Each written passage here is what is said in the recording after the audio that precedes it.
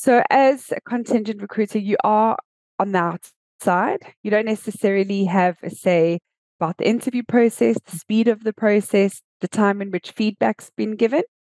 And when a client doesn't trust you in terms of when I'm pushing and when I'm needing feedback, often a placement can fall off quite quickly. And I'm sure, as you know, tech needs to move at double the speed. So the trust needs to be formed. Welcome to the All in Recruitment podcast by Manatal, where we explore best practices, learnings, and trends with leaders in the recruitment space. If you've liked our content so far, please subscribe to our channels on YouTube and Spotify to stay tuned for weekly episodes. I'm your host, Lydia, and with us today is Samantha-Leigh Hayward, Global Talent Specialist at S.Hayward Consulting, based in Cape Town, South Africa. Thank you for joining us, Samantha. Thank you so much for having me. So, Sam, you have vast experience in the people space. So walk us through that journey and some of the areas in which you specialize. Certainly. So like most, I fell into recruitment 17 years ago. And I started as a tech recruiter. So I've only been in the tech industry in an agency. The years following, I founded 3 recruitment agencies. New Beginnings was the last one. And then closer to COVID, I decided to change the business model and do offer more contracting services in-house. So I do contingent recruitment and contracting.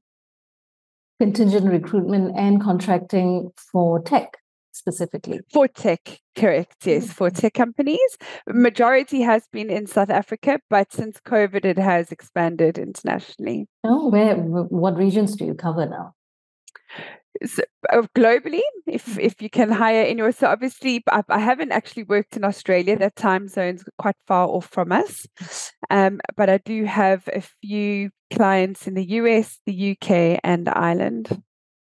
So, Sam, I understand that you've also created a community on social media for those in the recruitment industry. So what was the aim behind that?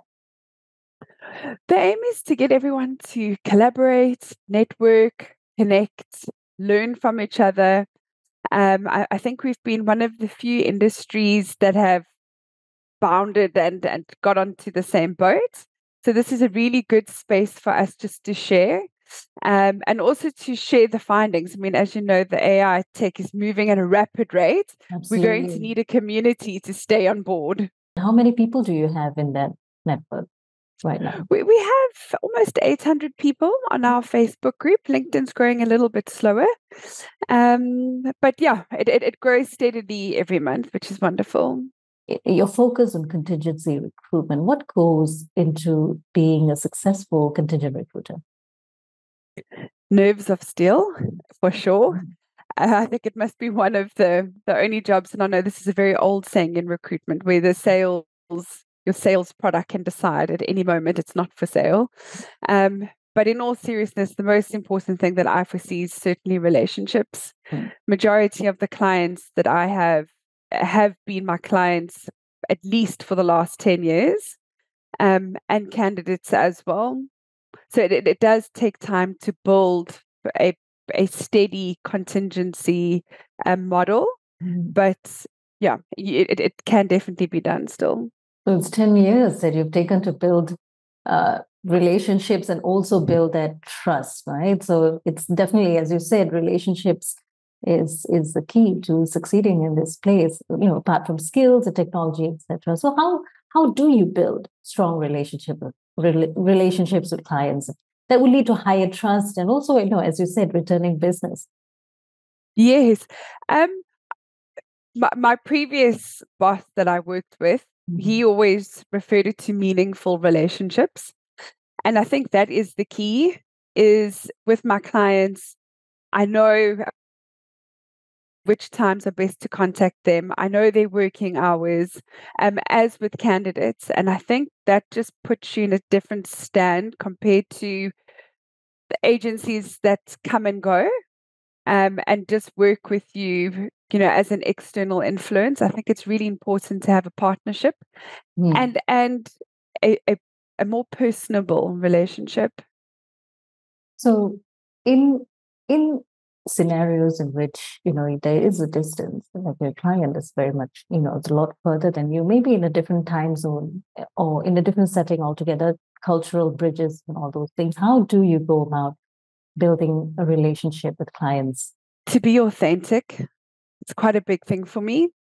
And from the start, when you're meeting, just to be honest of who you are, when you're taking down the rec, if you can find the person, if you know how to find the person, is just always be completely authentic and transparent about it.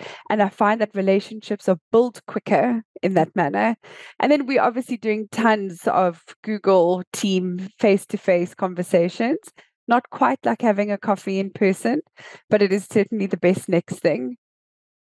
So let's talk about tech recruitment. You've been in this space for a while now, Sam. So what does a recruiter need to know, or what do they need to do to solidify their expertise in contingent recruitment for tech?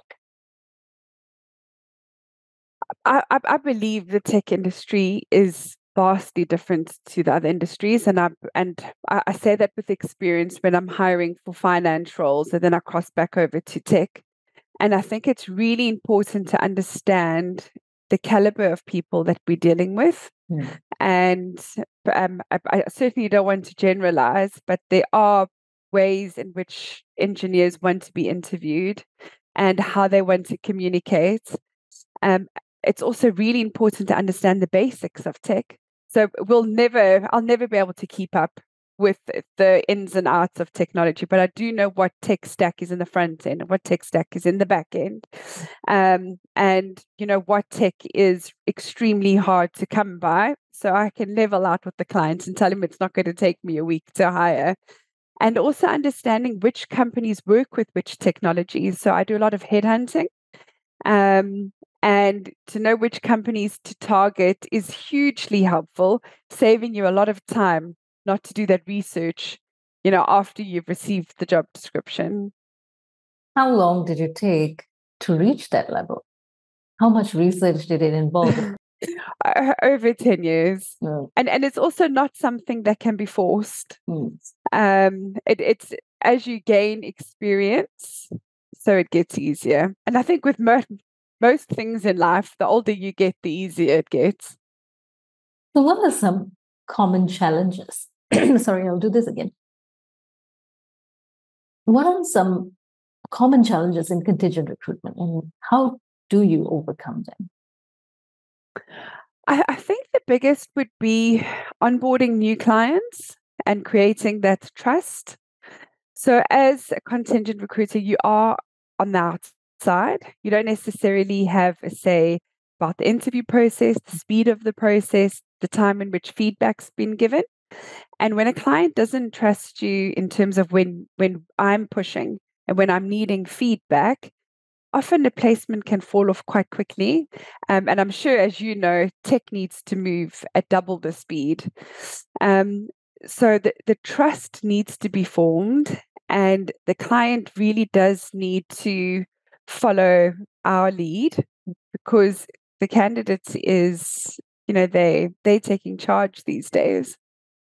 And how does that compare with your experience as a contract recruiter going into a company and being with them for a specified amount of time? It's certainly easier. I think when you invested, let's say, 6 months into a company, so the client has brought you on board for a purpose. They know that things need to improve. They know that they've taken on somebody who's specialized in their area, and they're open and willing, to receive feedback. Whereas contingent companies aren't necessarily wanting feedback. They might think that their process is perfect. So it definitely is easier to work with a contract company most of the time.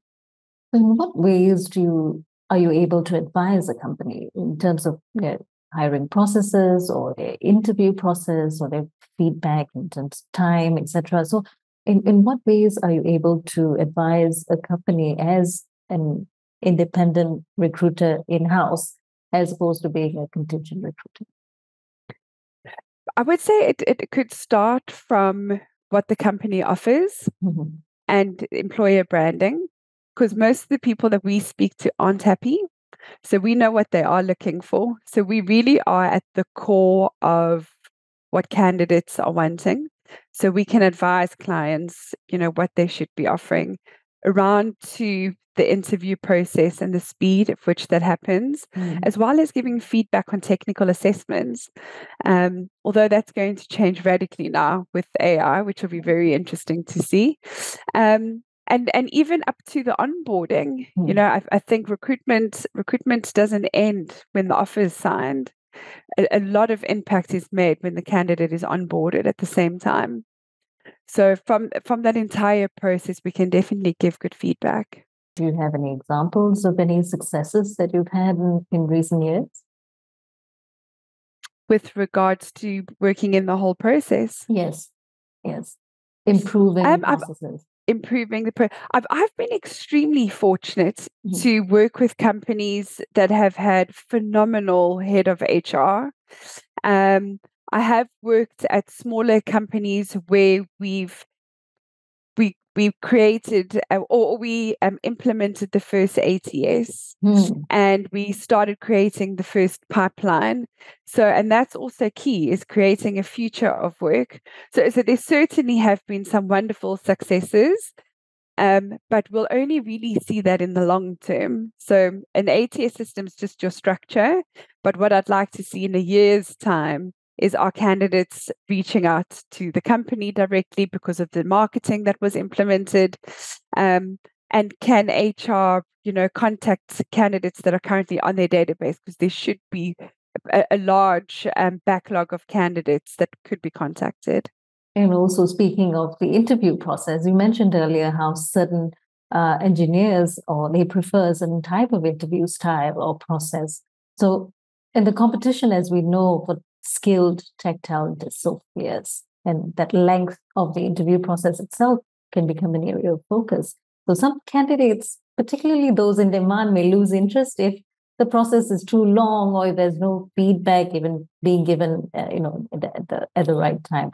So what are some factors, Sam, that you think a recruiter should consider when they design an effective interview process? Recruiters should know their clients. So from their culture to technologies to what the future is going to look like for the candidates. And when they're doing their screening interview, we can eliminate at least 2 rounds of interviews for the company. So the HR wouldn't have to interview, maybe the line manager, not either, because we can assess the culture and very basic technology fits. Then the second round of interview could be the tech assessment and then your final interview. So a recruiter certainly can take time off. And as you said, it's really essential that the interview processes do speed up. Speaking of technology, like we did earlier, there are plenty of tools to automate hiring, and plenty of tools available to streamline that process, shorten that process, make it more efficient, and eventually bring about a much better candidate experience. So how might technology, like an ATS such as ours in Manatal, help to ensure that your hiring practices or your hiring standards have been met? Sure. So I manage, in the company, I'm dealing with several hiring managers. There are times I can see that Tom, who heads the one department, I make placements with him after he meets 3 candidates. But Sarah in another division, she needs to see 6. That's her comfort zone. And then I can see that she can make a decision. So I do very often track the hiring managers, what my cycles have been with them, how long the placements have taken, what the processes have been. So in future, we're not thrown off by sending one CV and then another, and then knowing that they need to see more. So I do keep our stats, and our ATS does track that. And then also to know where majority of the candidates have come from. If I'm working with a hardware company, they've got quite a few restraints of trades.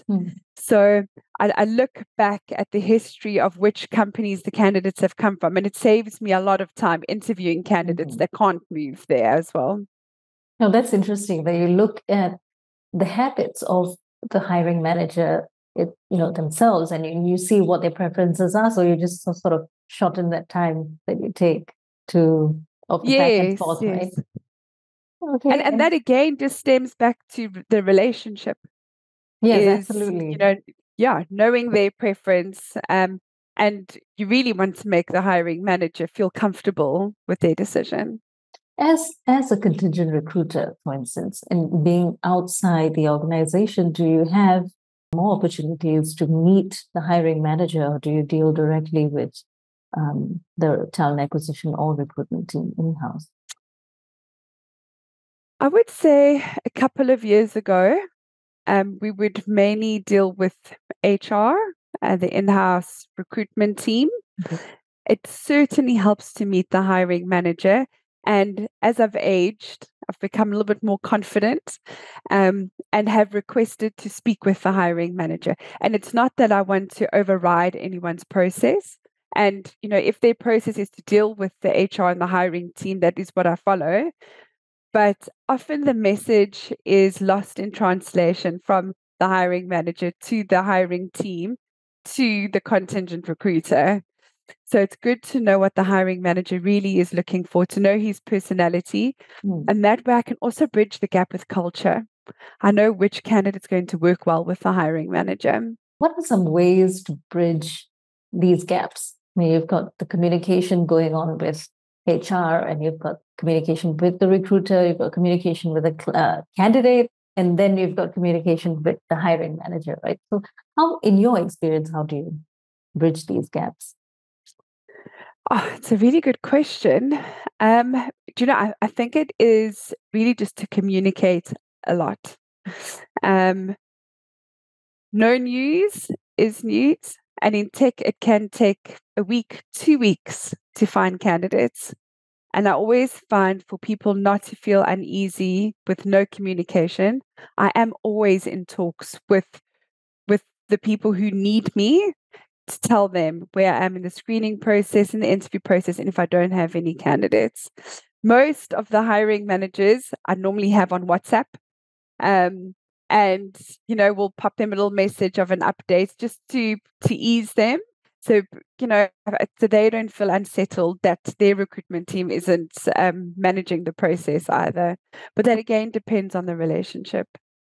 Yeah, relationship, time, and speed, and being consistent with the communication, and being engaging with both your client and your candidate to keep them both warm. So that's quite a lot to juggle for a contingent recruiter these days, especially when things are going so fast. I mean, how is AI going to impact this? How do you think AI would benefit or help in such instances? I must be honest, I haven't jumped on the AI wagon. I've attended quite a few webinars looking at how AI is going to assist recruiters, and I haven't seen the benefits just yet for myself personally. Most of the placements that I make is via headhunting. So, and it's extremely personable. So I will check my ATS to see if I've met the candidates, if I can have, a reference to the conversation. This is something that AI will never be able to take over, is my personal experience with the candidates. So I just can't see where it can fit in for me, because my whole business is based around relationships and soft skills. But I'm open and I'm listening and I'm attending all webinars. I'm waiting for the penny to drop.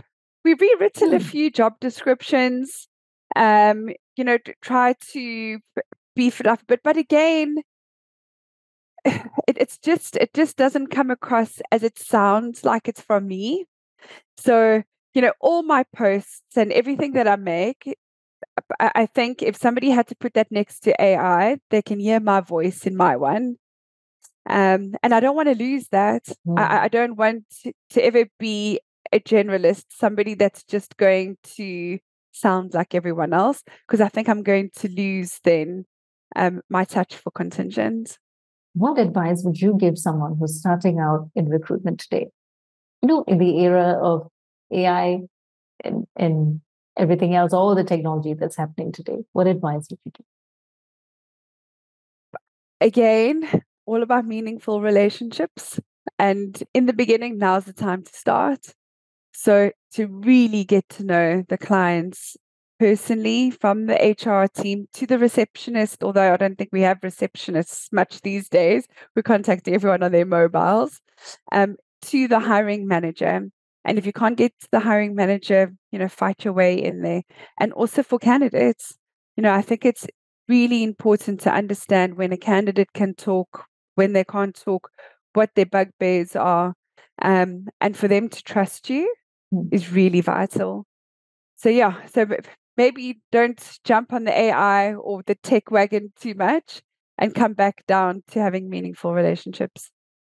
Thank you very much for your time, your insights, and your generosity with your knowledge, Samantha. And I'm sure the audience, whoever is listening in, would want to connect with you. So what is your preferred channel? LinkedIn, for sure. As any other recruiter, we're on there 24/7. Thank you so much, Samantha. And we have been in conversation with Samantha-Leigh Hayward, Global Talent Specialist at S.Hayward Consulting in South Africa. Thank you for joining us this week. Remember to subscribe to our channels to stay tuned for more insights from All in Recruitment.